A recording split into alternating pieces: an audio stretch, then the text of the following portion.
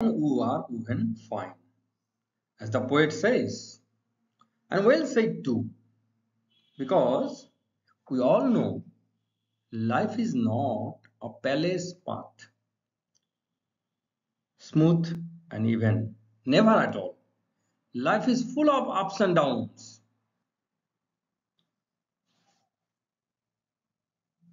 Life is full of ups and downs, pleasure and pain, constant companion.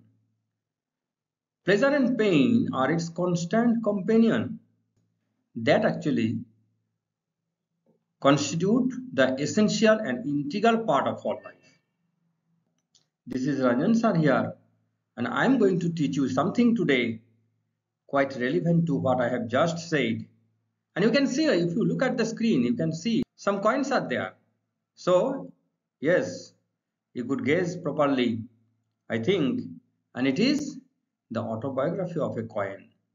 Now, you can use it as your project work in your class in 9, 10, 11 and 12 or any other classes or any other purpose, and you can also use it as essay or paragraph. Okay. If it comes as a project work, then you have to write in the front page or in the very next page. You have to write name of the students, subject, name of the school, class, roll number, registration number, year, and the signature of the teacher. So these are part of the project work, and if not, then you will not write that.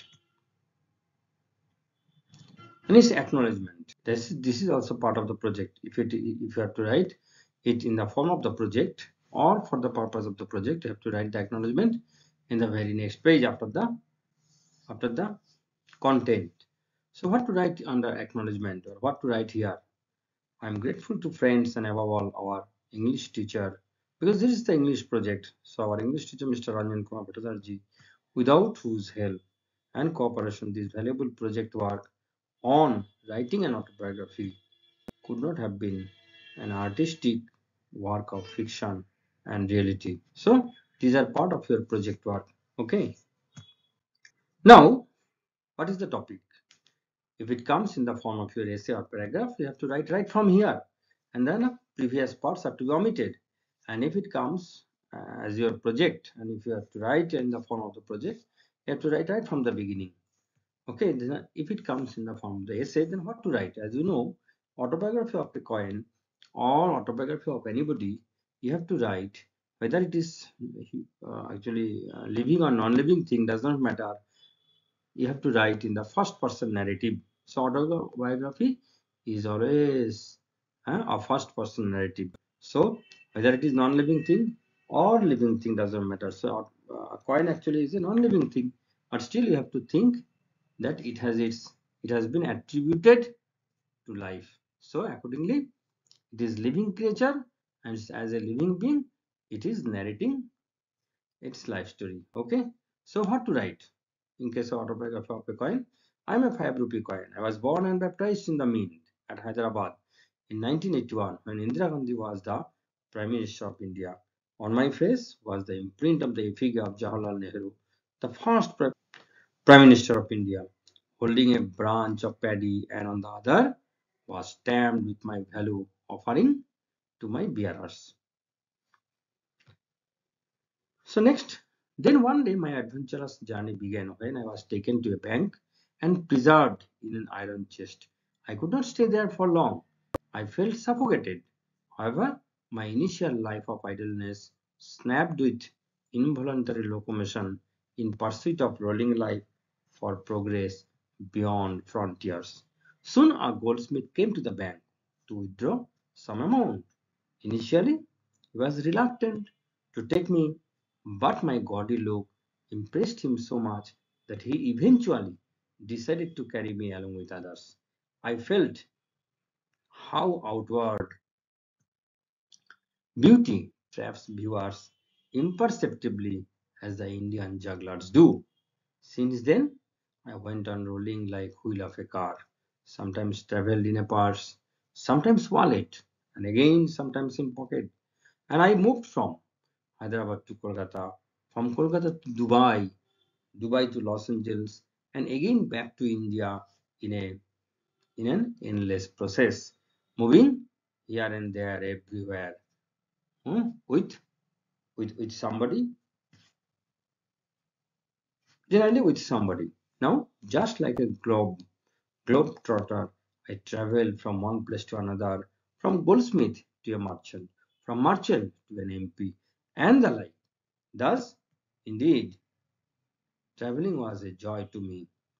One day my master bought a kulfi from a passing vendor for his daughter.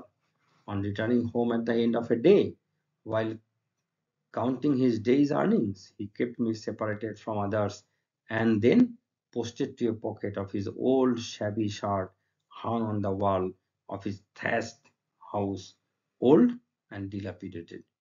There were some others there who were looking pale and disheartened.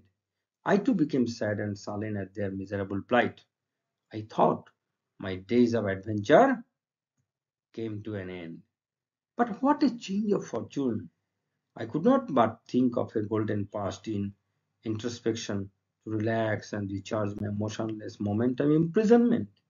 How I wandered from place to place, I thought, sometimes in company of millionaires, sometimes in company of pretty young ladies, in city malls, banquet halls, marriage party, and what not, and where not. How happy I was then. My joy knew no bounds. When I thought of reality, I would lose my sense. How I fell from rosy days to a ditch of darkness. But thanks God, thank God, thank to his 8-year-old son who rescued me from such sedentary life to a life of motion, a life proper in true sense of the term.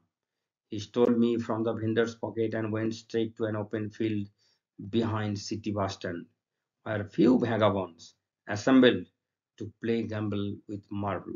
There was much hue and cry, heated talk, and occasional squabble, as found generally occurring in squalid dwellings every now and then. Sometimes, even like minded partners were seen engaged in petty quarrels over winning or losing a match. Really, it's a humble culture. Amid such frequent wrathful outbursts, the match went on until one quit the ground, either winning few or losing all. However, the vendor's son was one such losing side who didn't give up the field until became bankrupt. Luckily, I was owned by cousin of a son of a clerk working in an engineering college. He took me out. He took me to the world of his uncle's multi-storied building at Mendicant Street. But he lost me while he was bathing in the swimming pool on the roof. I remained there for a couple of days underwater as none visited it during those days. Only when Astha, their maidservant, went to clean it, I came to her notice, and she rescued me to the safe drawer where the little master of the house used to store all his wealth. I was happy there to a certain extent, but it did not last long. So, so much ups and downs in my life. So it's rightly said, happiness is an occasional episode in the general drama of pain. So my happiness came. I felt, but could not conquer. My little master brought me out of his safe, along with others, with his fist in one go. He went to play the final of the district badminton championship. But while dressing, I was dropped from his pocket and went rolling to the corner of the stair in the indoor stadium. He searched me a lot, but could not trace me. I remained there all night, shivering in cold, foggy winter of December, until a nomad entered into the stadium even before the entry of the sweeper for cleaning in the morning and went straight, close-fisted, to their tent at platform number 17. No sooner did she reach there than her elder brother came running to grab the amount from his small sister. She vehemently opposed him. She was desperate not to share her earnings with anybody, but a tender girl what to do. Tender girl had to surrender before masculine strength. Failing to resist her brother, she went on beating, scratching, and finally requested winning to get back her lost treasure. At her tenacity, he lost his temper. He threw me to the railway track. I bounced up and down a couple of times. Hardly had she approached to collect me when an express train whizzed past them, turning me into a thin plate of copper nickel. Thus I died, untimely, an unknown death in a clash of clans, an eternal battle among us over property since antiquity. So, my dear students, this is what and how to write the autobiography of non-living object, non-living thing, or how to write an autobiography, just covering all the aspects, the ups and downs in everybody's life, which are essential part of every living being or every living creature.